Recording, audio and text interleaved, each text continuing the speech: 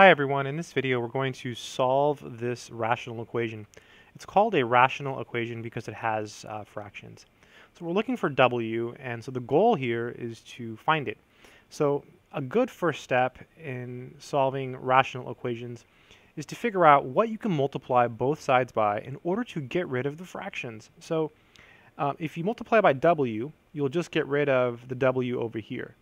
And you'll still have the W squared over here on the left. But if you multiply by W squared, you'll be able to get rid of all of the W's. So let's go ahead and do that. Let's multiply both sides by W squared.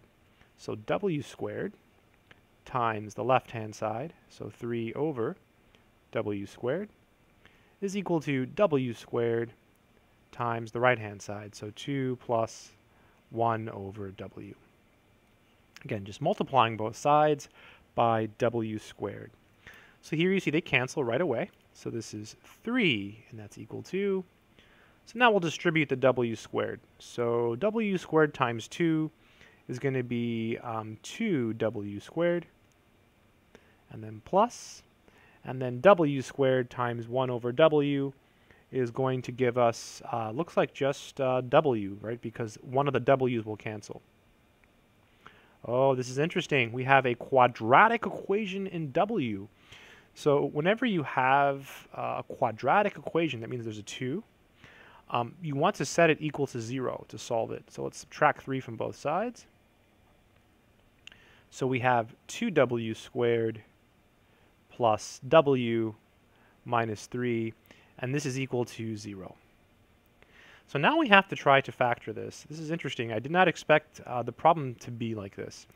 So we could do it by guessing, or we could do it by using something called the AC method. Let's use the AC method because it should work. So the AC method says you take this number here, which is your A, so 2, and you multiply it by this one, which is your C, so negative 3, and you see what you get. So you get negative 6. So this means that we need two numbers that multiply to negative 6 and that add to whatever number's in the middle here. So there's a 1 here, so they need to add to 1. So again, recap. To use the AC method, you multiply this number here, and you get the answer. Then you say, okay, you need two numbers that multiply to negative 6 and add to 1. So 3 and 2 multiply to 6, so I'll write those down. And one of them has to be negative because we want them to multiply to negative 6, but at the same time it has to add to 1. So that means the smaller one has to be negative, because if you add 3 and negative 2, you'll notice you get 1. So that'll work. So now what you do is you come back to your quadratic equation, so 2W squared, and you just put W's in front of these numbers. So plus 3W minus 2W. And what you've basically done is you've rewritten this middle piece as 3W minus 2W is 1W. Then we have our minus 3 here. So it's a really, really powerful technique. Again, this is called the AC method. So now we can use factor by grouping. So we look at the first two terms.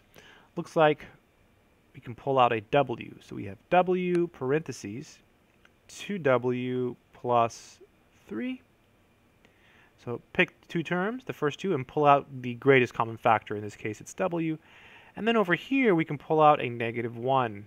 That leaves us also with, again, 2W plus 3. Yeah, it looks okay. Negative 1 times 2W is negative 2W.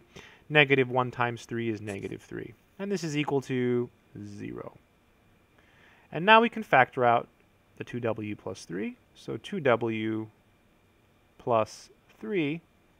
So you write it down, and then you write the parentheses, and then you ask, okay, what goes here? So what do you have to multiply by 2W plus 3 in order to get W times 2W plus 3? Well, W, that's what's missing.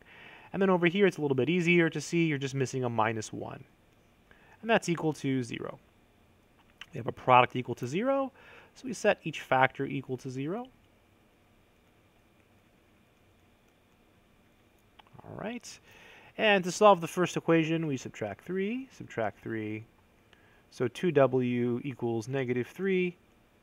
and then just divide by the 2. So w is equal to negative 3 over 2. That's one of our answers in this problem. And over here we add 1, and so w is equal to 1. Going a little bit fast here. And that would be the final answer. So this problem I thought was going to be much shorter.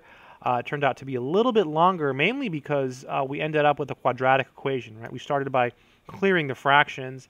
And then when we got here to the quadratic equation, really important to remember that you want to set it equal to 0 and then try to factor. We used the AC method to factor, and we ended up with 2 solutions. I hope this video has been helpful.